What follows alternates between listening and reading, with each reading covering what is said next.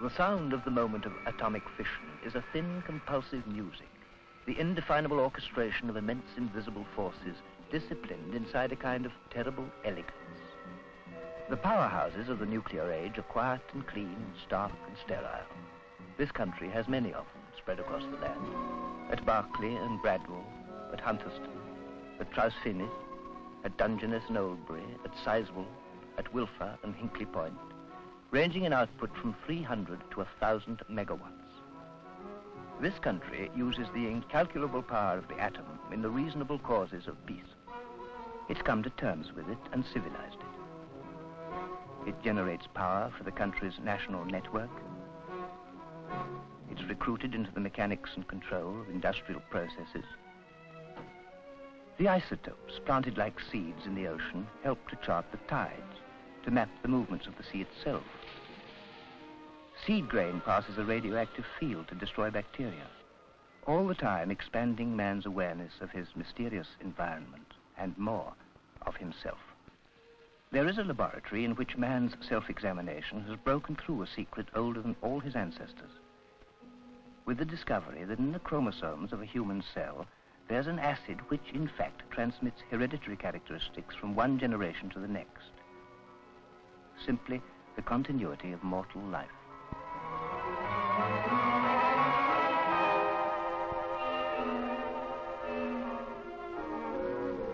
The curiosity of science has no dimensions.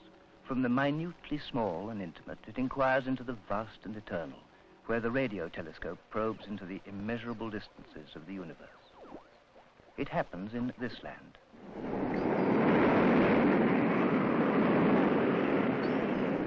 This land is Britain. It is a small country encircled and challenged forever by a sea that beats and chafes on the rocky edges of an island. It is a small nation. It covers less of the world than one American state. It's smaller by far than one Soviet republic. Yet it is curiously various. A cosmopolitan people who have absorbed the races of the world since that last Norman conquest 9 centuries ago, living together in a coherent society that finds a comparable dignity in the crofters' cottages and the great houses of the past. From their earliest days, they scattered their countryside with the monuments to their faith, and as the small and simple churches merged into the face of the land, other great cathedrals grew to proclaim their own splendid certainties of stone and spire.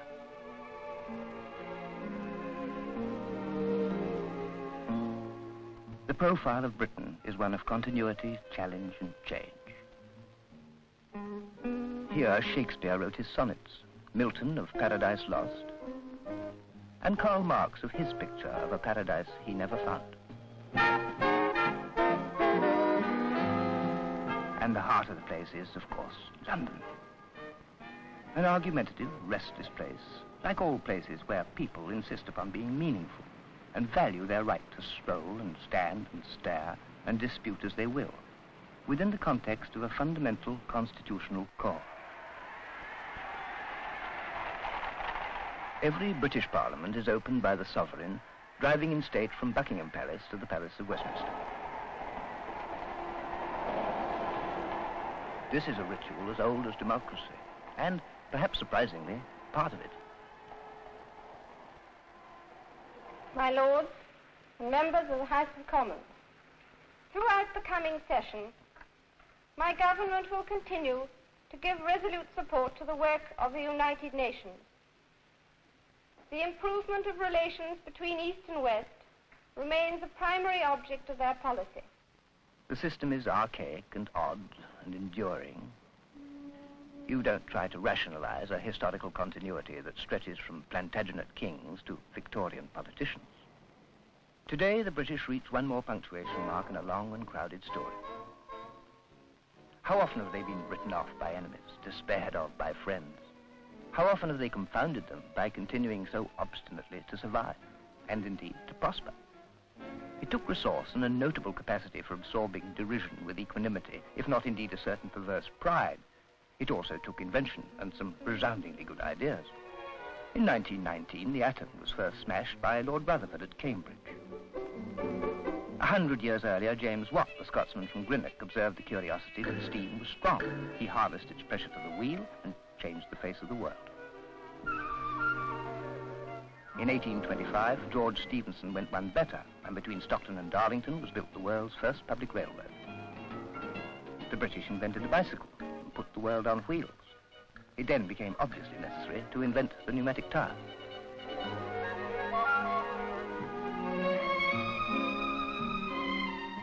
They invented the sandwich, named after the noble lord who simultaneously invented built-in indigestion. They produced the electric light bulb, thus ensuring one more permanent issue of domestic dispute. They gave the world steel and steamships, and were then obliged to invent radar and television. They built and flew the world's first passenger-carrying jet aircraft, discovered the neutron, key to nuclear fission. Their molecular biologists found the genetic clue to all human identity. But their own identity, what of that now? Never before have the British so earnestly and objectively examined themselves and their institutions in fair weather and, well, the usual kind. What then do they see when they survey their nation? A life lived predominantly in cities, a life congested and mingled in every way, a society deeply adjusted to the daily demands of living together in patience and tolerance, of the insistence of close quarters. For this is not a country of enormous distances. Nevertheless, the British use up the most elaborate network of communications anywhere.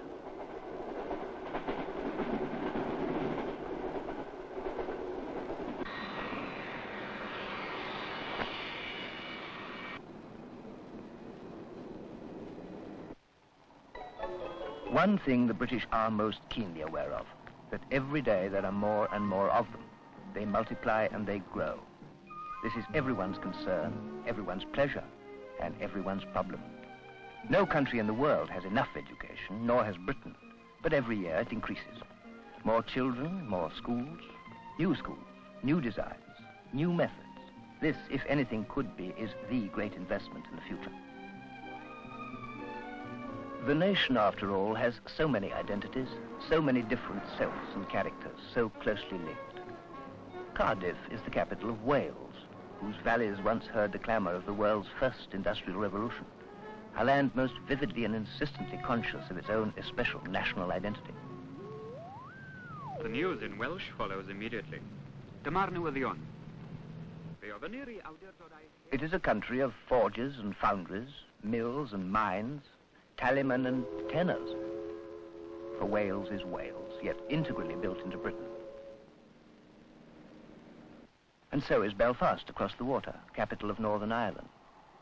Traditionally home of the linen weavers, of engineers, above all of shipbuilders. This is the great Ulster craft, the making of huge things. The yards of Belfast have sent many a splendid ship down their slipways, many a liner and tanker and tramp. The seas of the world are full of vessels that knew their conception, gestation, and birth in these cold Irish waters, and so were many more.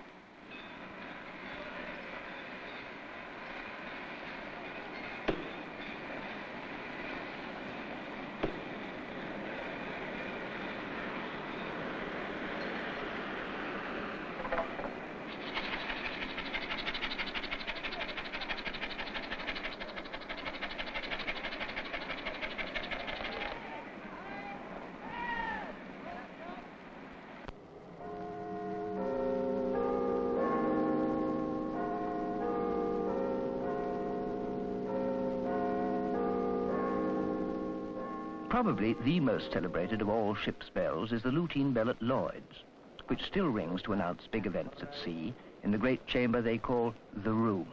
Biggest room in the world, they say. Home of the vast insurance corporation that has no parallel in any other country. Here in London is the centre of the world's insurance, as London is a centre of international banking, of world finance and trade. And Lloyds of London, which began as a coffee shop, endures as a word in the language. Scotland is her own nation. Edinburgh is the capital of a people with a deep concept of independence, with their own ways and their own laws, and much pride in the product of their special experience, the monumental masterpieces of stock breeding, the cattle that fortify the herds of many countries. And their breeders travel out to the markets of the Scottish Islands, flying to the Hebridean sales to enrich their herds with the tough, enduring animals of the West.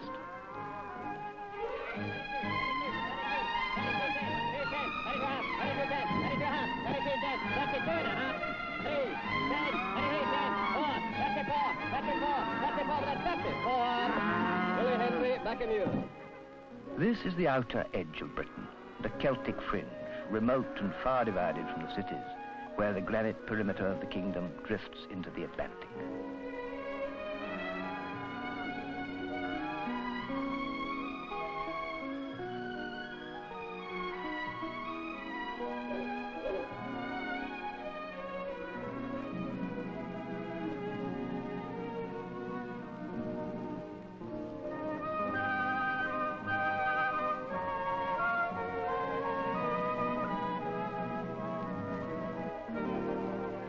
The greatest suspension bridge in Europe grows today like an aerial causeway across the River Forth. A steel filigree of girders and rivets and skill and daring, hanging the highway to the north on a span of steel and a web of wire.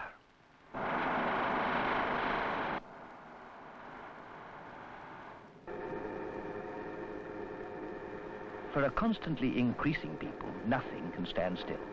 The necessary new must be forever going up, and the useless old must go. There can never be enough new homes. Not only new homes, but new towns, new communities created in a new image, with a new concept of urban life, freer, more relaxed, less tormented by traffic in the contemporary notion of municipality, less dominated by the old ideas in every field, liberated from the fustian traditions of the past, dedicated to the simple principle that no citizen is too young for creation of some kind and has the right to determine his own ideas of how his world should appear. For of such is the kingdom of childhood, which does not, after all, last for long.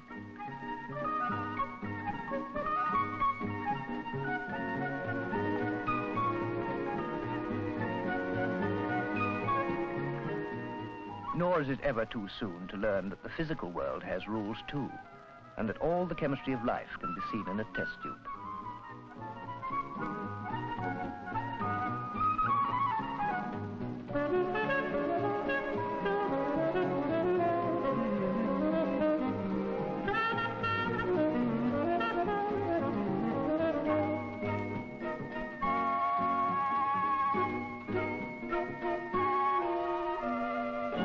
It's sometimes hard to say where the present ends and the future begins.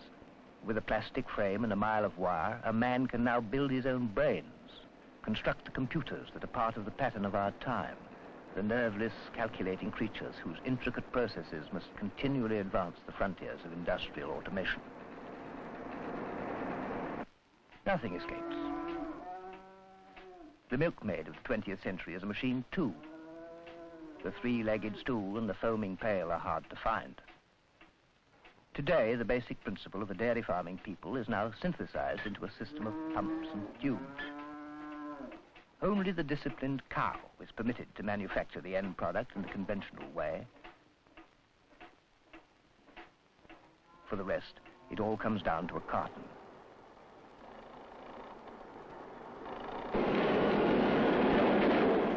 But more than anything, perhaps, the nation lives on the product of the fire and the furnace, the mine and the metal and the mangle.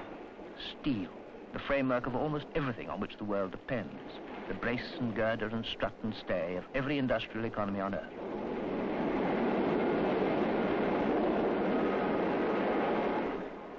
For much of Britain, this is more than a trade or a technique. It's almost a vocation.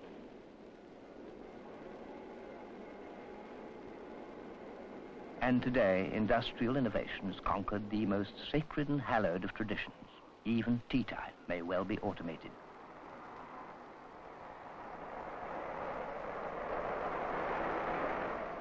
From one plant, 750 tractors and 1,000 trucks a week. From one new production line in Scotland, 150,000 automobiles a year.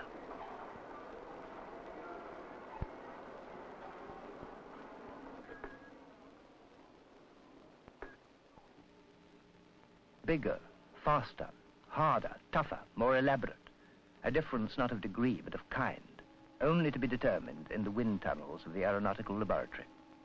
What must you do to design and make an aircraft that will carry passengers at more than twice the speed of sound? What metals will withstand the heat and the strain? What shape will most subtly and usefully make the journey from London to New York in less than 3 hours, to Australia and back in a day? The model must be the scapegoat first, exposed to its stresses, watched like a firstborn, tested, examined, calibrated, and computed.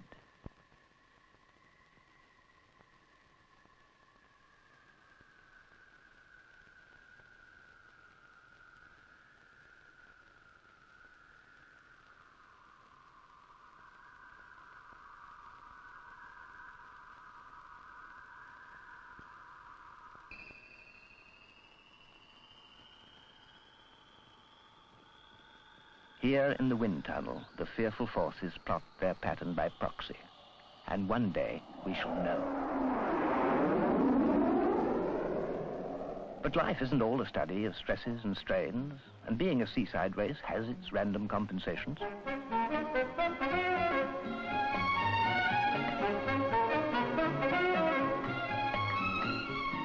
The wild illusion that the British take their pleasures sadly bears no examination. Stately on occasion, even seriously when it is as serious a business as the relative speed of 4 legs. Or of 4 wheels. The British have several religions, of which this is of course one. Long ago they realized that football is too important a thing to be left to the footballers. And the one compensation for the end of the season for one game is the arrival of the season for the other.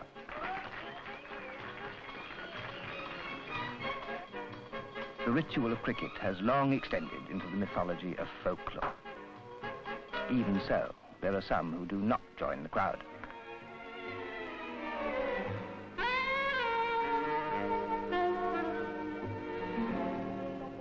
In the centre of London is a forum named for a naval battle long ago and far away, Trafalgar Square. It's used for pigeons, people, and protest. For those who have something to say, to praise or to denounce, the square is London's witness that speech is free, and that the law exists to keep it so. This is a concept so rooted that it needs no constitutional sanction, that the law is made for man, not man for the law, and that the state serves the people, not otherwise. From their small island, the British sailed to the ends of the earth. They gave their language and some of their customs to a great new nation 3,000 miles away across the Atlantic. And in the organization of peoples known as the United Nations, both in New York and in its agencies at Geneva and elsewhere, the British share, as the world shares, in the common purposes and efforts and ambitions and fears and hopes of the universal dialogue that gradually and with difficulty constrains the human race to behave in such a fashion that one shall not be ashamed to belong to it.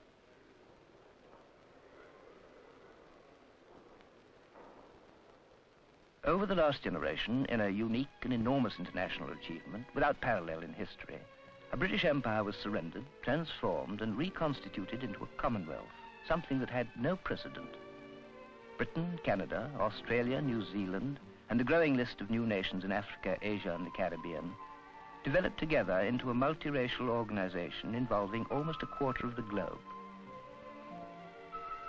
And where their fathers once ruled, this generation now helps, freely and eagerly, in many forms of service overseas, in common dignity and partnership, building up knowledge and ability, respect and understanding, creating a relationship of a very special and very mutual value. A century ago, they were building the railroads and steamships of the first industrial revolution. Today, on the shores of Tokyo Bay and the outskirts of Rome, their nuclear engineers build the powerhouses of the atomic age.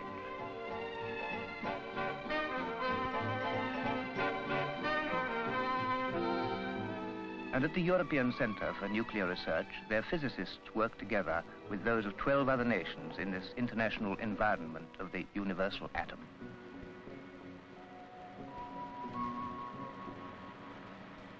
Can we fix it? Parlons français. With workshops of power must go laboratories of language, crash courses and forcing houses of human communication. And thus departs another. Britain is a subway commuter, a mechanized mole deep below the streets of his city. Britain is a countryman, a cultivator of animals with cares and obsessions quite different, and yet somehow much the same. Britain is very old and very young.